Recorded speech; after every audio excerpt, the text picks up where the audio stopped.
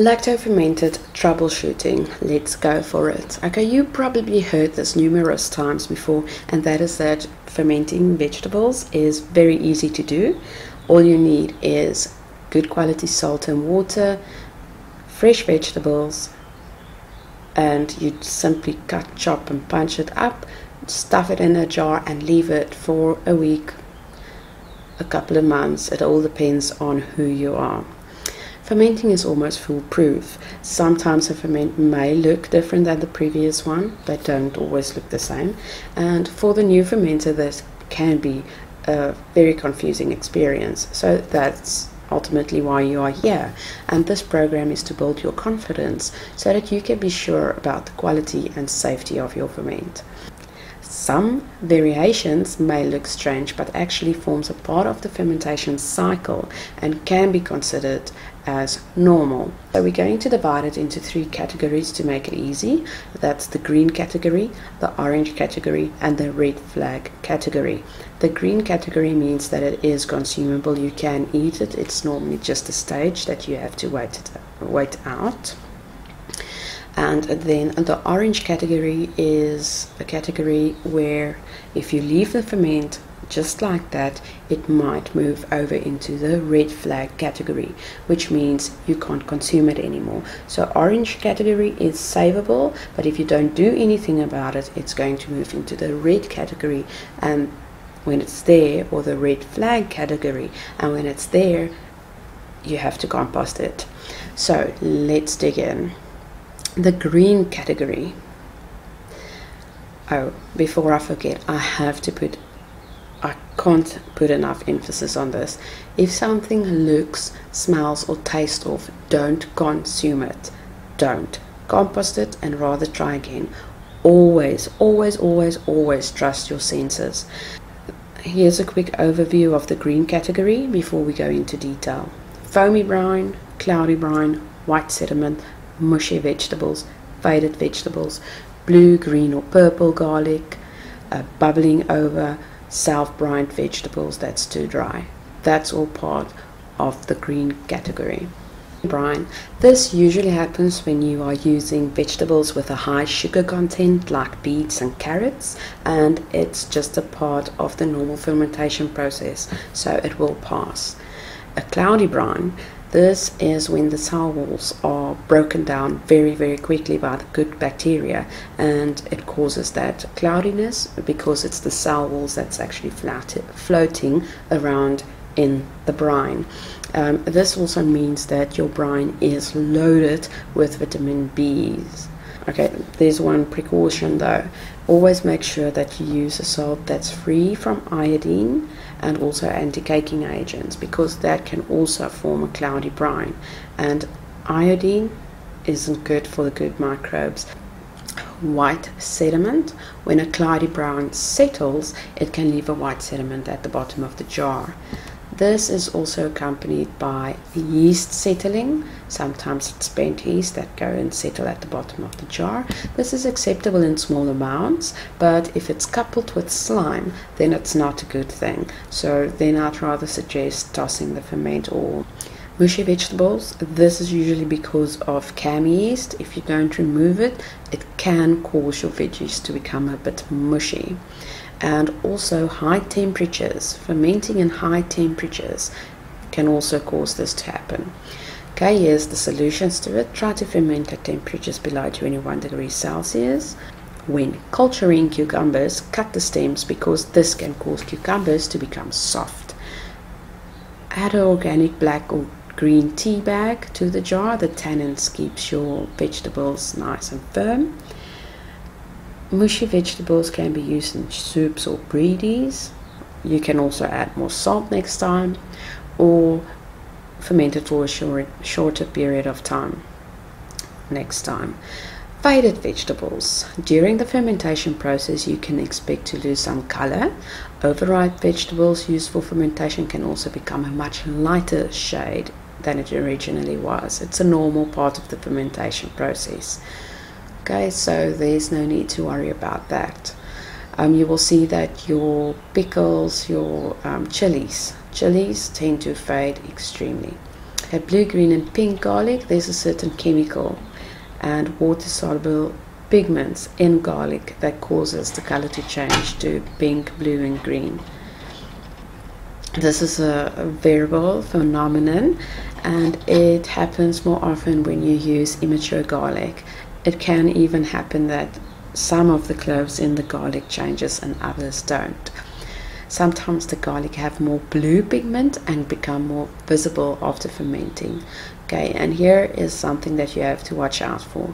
Iron, tin and aluminium, it leaches. Make sure that your utensils is iron, tin, aluminium free. Rather use plastic, wood or stainless steel. As long as the color is on the garlic itself, it's safe to eat.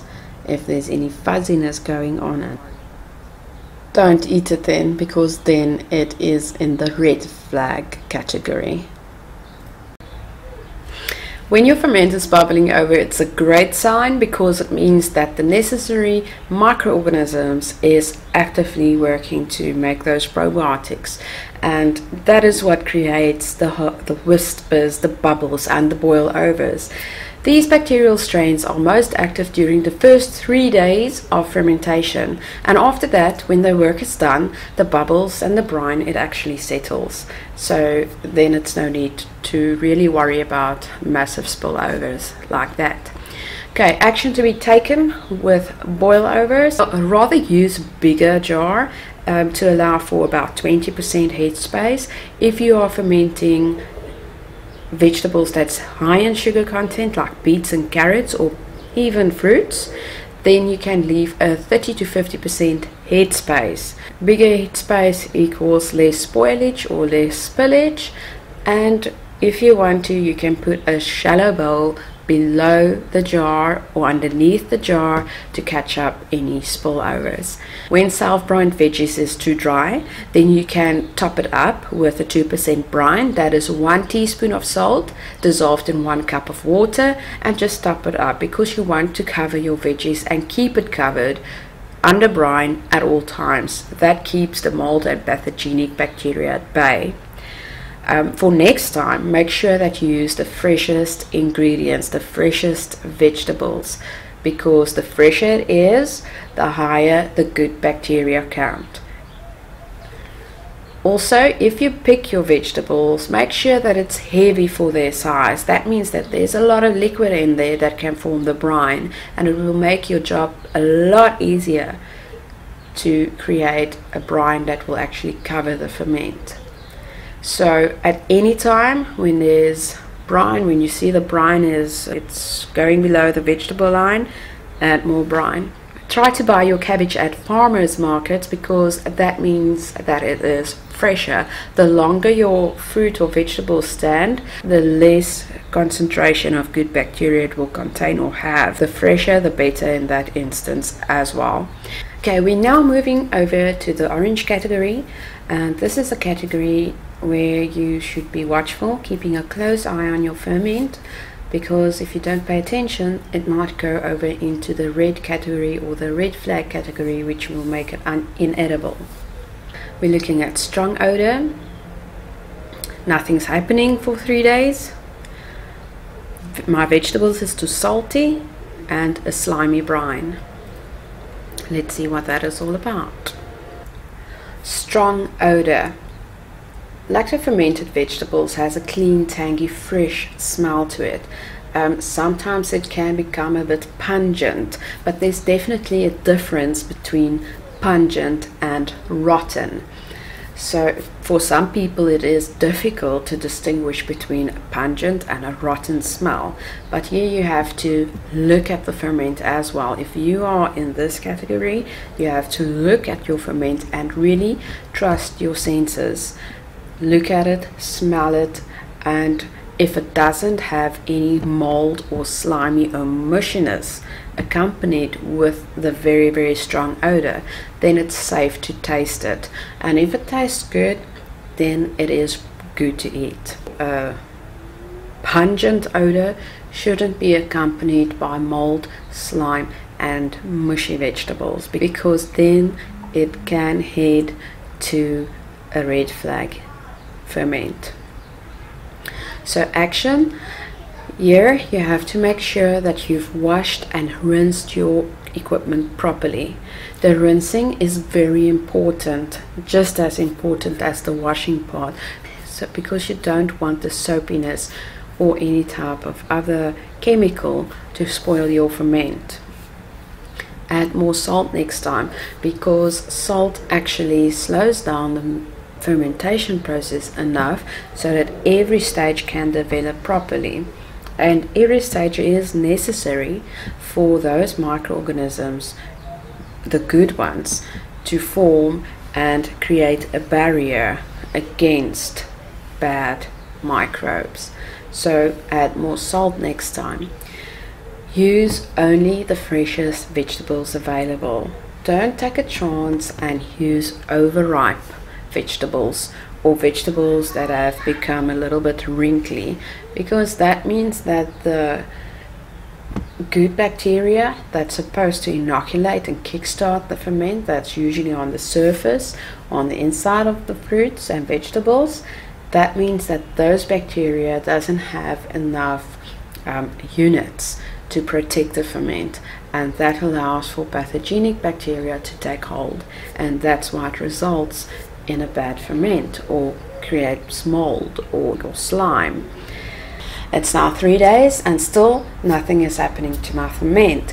Well, sometimes you have to be patient, especially in winter months, and sometimes the first 36 hours of the ferment might be slower, and then only start with the bubbling and fizzing. Action to take: try warmer temperatures around 21 degrees Celsius, and in winter it will take longer to ferment, so then you can perhaps put your ferment in a cooler box and add a hot water bottle to it, just to bring the temperature up a bit if you like, or even in a cardboard box, same concept. You can also try to use a starter to kickstart the process. My ferment has a white film on the surface. What to do about that? Now, the white film on the surface is known as cam yeast, and generally it is harmless, so you just take a spoon and scoop it off. You have to do this because if you leave the cam yeast on top of your ferment, this may attract mold, and then mold can take hold of it. So that's why it's in the orange category. If it's not removed, it might attract mold, and it can also cause your vegetables to go mushy. The most popular cause of cam yeast is oxygen. So keep the oxygen out of your jar. Keep your ferment underneath the brine, because that can also attract cam yeast. Only use fresh vegetables and try to ferment in lower temperatures below 22 degrees Celsius. My vegetables is too salty. What to do? Let's see. It sometimes happens that you make a mistake and your vegetables turn out too salty. I've also tried out certain sea salts, and it really doesn't work. It's too salty for the ferment, and it also attracts mold. That was the only cases where I had mold developing on my ferment. Action: there's two ways to solve a salty ferment, and unfortunately both ways destroy the probiotic profile of your fermented vegetables. The one is to dilute the brine. So what you're going to do is you're going to pour off some of the brine and then add more water. That will definitely dilute the salt. And the other way is to add the overly salty veggies to your casseroles, breadies, or soups even. The veggies may not be as probiotic rich or contribute to probiotic profile as we would like it to, but at least you're not messing or wasting anything, and that's one of the important things to me. Slime is caused by slime producing microorganisms, and this happens usually when the temperatures are too high or if too little salt is added. And it also happens certain times of the year in certain regions, or with certain fruits or vegetables that's added to the ferment, especially those with very high sugar content. But luckily, most of the time this is only part of the fermentation process, and people have found if they wait it out, then it actually resolves itself. Yes, action steps that you can take to prevent it. Ferment at temperatures below 22 degrees Celsius. When you get slime in the brine, it's not necessary to discard the batch. Wait it out, because this is normally just a stage and will normalize when the stage is over. And don't eat your fermented vegetables while in the slimy brine state. Rather wait it out till it's not slimy anymore, and then you can trust your senses, look, smell and taste. If it doesn't smell good, it doesn't look good, don't taste it. So that's the 3 things that you can do to save or to minimize the chances of creating a slimy brine ferment. Let's move over to the red flag category. This is the category where your ferment becomes inedible. The first one we're looking at is my ferment turned pink. If you are fermenting a green cabbage or any other ferment that doesn't contain radishes, purple or red cabbage or beetroot, then there's no reason for your ferment to turn pink. And also I found Himalayan sea salt, those 4 things. So if it's radish, pink radish, purple or red cabbage, and Himalayan sea salt and beetroot, if it's one of those 4 that's added to your ferment and there's some pinkness or pink tinges visible, it's nothing to worry about. But if you are fermenting a green cabbage and you see a pink tinge to it, then it's a bad sign. It's that there's an imbalance and it is probably mold.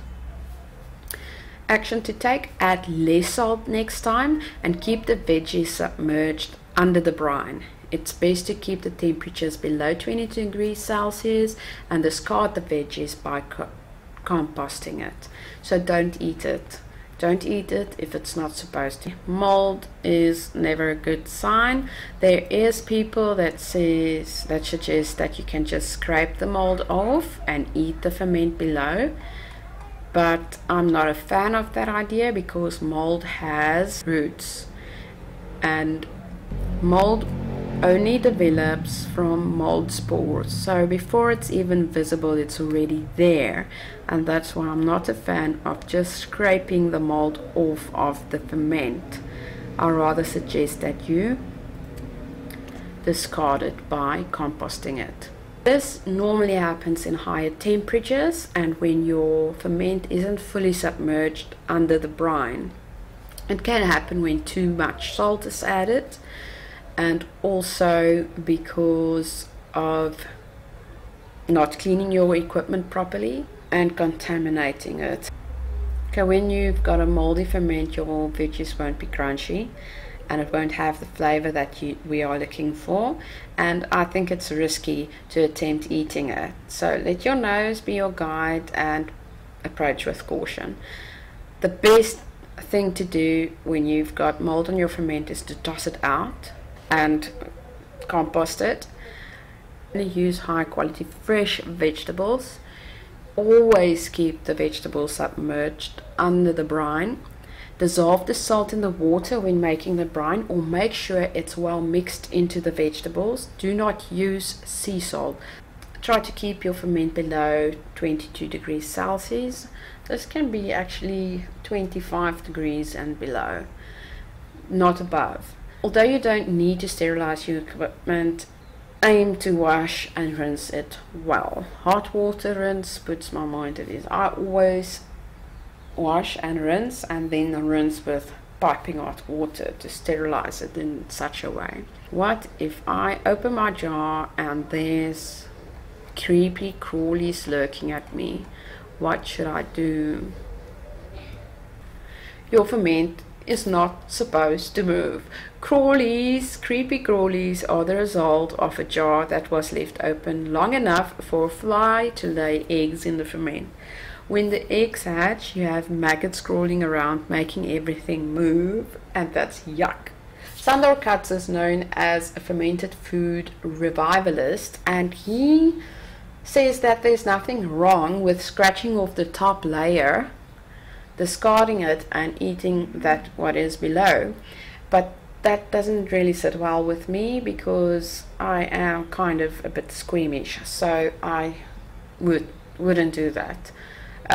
Yes, the maggots only occupy the top part of the ferment and the bottom part would be fine, but I don't want to take that chance. Just don't. It's not nice. So I discard it completely. Close your jar completely to keep the air out and to keep the insects out, because they like the smell of fermented foods. There's a lot of food there for their babies to grow. The last question that we're going to discuss is, why is my ferment so unpredictable? Okay, fermenting vegetables can take anything from 3 days to 3 months. It all depends on what you like, how strong you want your flavor, how tangy you want it, how you like it. It's personal preference. But here's a couple of factors that influences the whole fermentation process and how long it takes.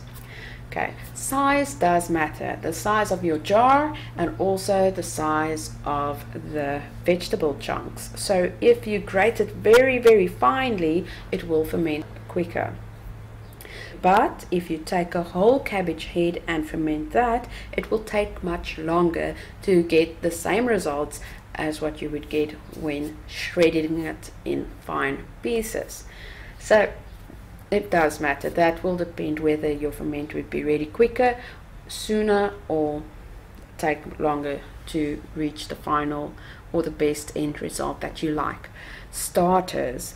If you use a starter like whey, kefir grains, or powdered cultures, it speeds up the fermentation process and it happens faster. So that is why one ferment will take longer to mature than another.